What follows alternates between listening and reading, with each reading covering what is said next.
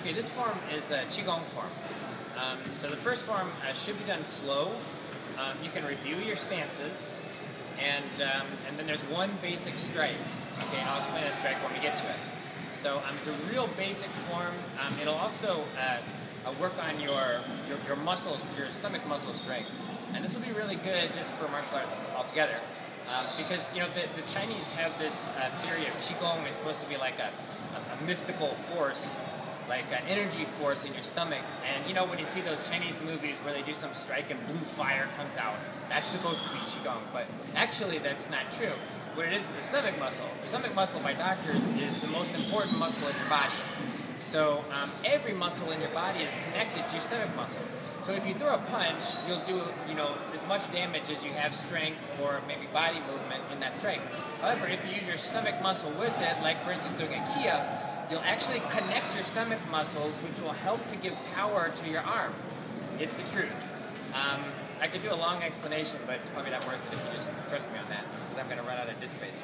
So that's what this form focuses on, is breathing, stances, basic, and then your stomach muscle. Okay. So first I'm going to go over the bow. The bow will be the first thing. So I'll go over the hand movements first. So the hand movements are going to start out in Yibei. Yibei will have the fan kind of in like a neutral, ready position. Remember that a fan should have little knives. A metal fan would have little knives at the end. So when you do a strike, you're actually ripping those knives on somebody. And what we're doing is putting those knives away. Okay? Your right hand will be in a fist at your waist. And then what I'm going to do is I'm going to bring my hand up, back of the hand out, back to my shoulder in a circular motion, push out, and then bring my hand over to the left side. Okay? From there I'm going to start to swing it out, and my left hand will come out at the same kind of distance, and then we'll swing around in big motions, coming back to this shoulder, and my right hand coming back to Bei. And then what I'll do is I'll bring my left hand down, this hand will come to my shoulder, and this will be the actual bow. Now normally the bow would be like this, okay, but we have the fan in our hands, so this is considered the bow if you have a weapon. Okay. And then when you come back to ready stance, your hand's going to go down in a circle, out, and back into ready. And your left hand will just stay where it is. So again, that's from here. You're going to come down, up, out, and back to ready. So the whole bow without the footwork will look like this. You go back your shoulder, out, left shoulder, around, right hand to Bei, bow with your right hand, and then down in a big circle, and back to ready. And the footwork will be very simple. You're going to bring your left foot out into a panchui, whereas maybe 70% of your weight is on your front leg, 30% is on your back, okay? And then you're going to shift the remaining 30% over to your front leg and touch your toe to the ground in front of you, okay? And then you'll bring your foot back, and you'll begin to move your weight back, and then push off, and you're back into ready.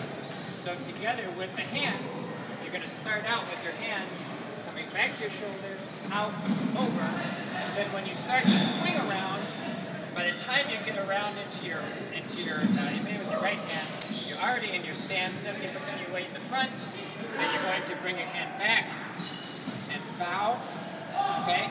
And then as you're coming down, stepping around, come together so that your feet and your hands come together at the same time.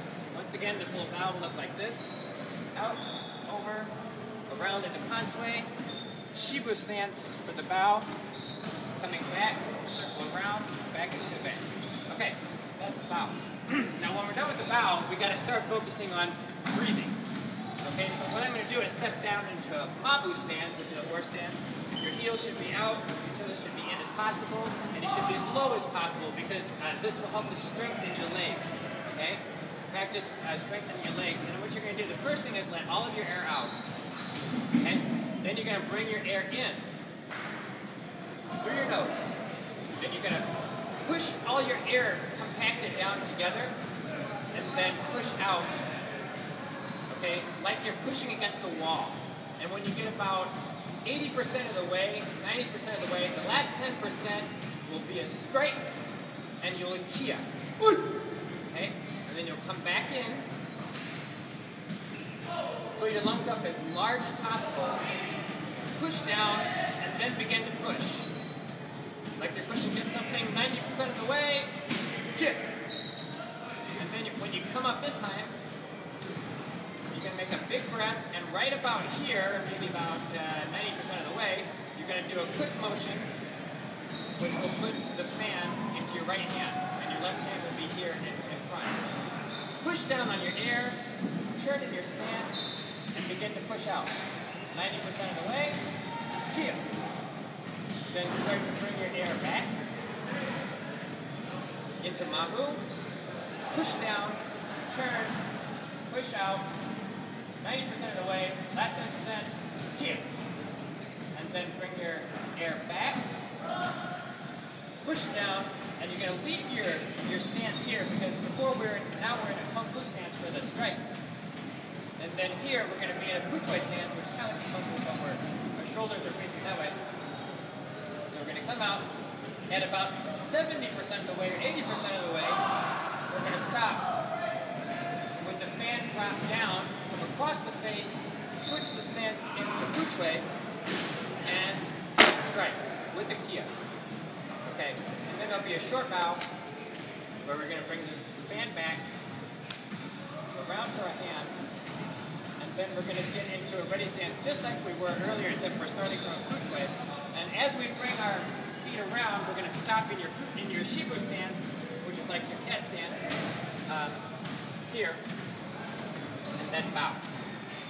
And then we'll come back into Pantoi just like we did in the original bow, and then feet together, and you're back in your ready position.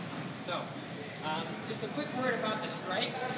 When you do this first strike here, bring it around your head, and as you strike out, what I'm doing is I'm putting my pinky on the end of the fan here to make sure the fan doesn't go anywhere.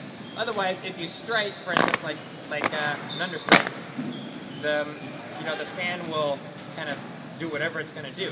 So what we're going to do is control the fan, okay, so that we put our pinky there on the end to make sure that it stays open when we want to. And even when we do a strike this way, just to make sure that it stays there, because you never know, okay? And another quick word for the changes when you're here. It's a very fast change to go into your upper stance, and then at the very end, strike, come back here, and it's going to be in that same ready position, and then you do your bow, and you're done.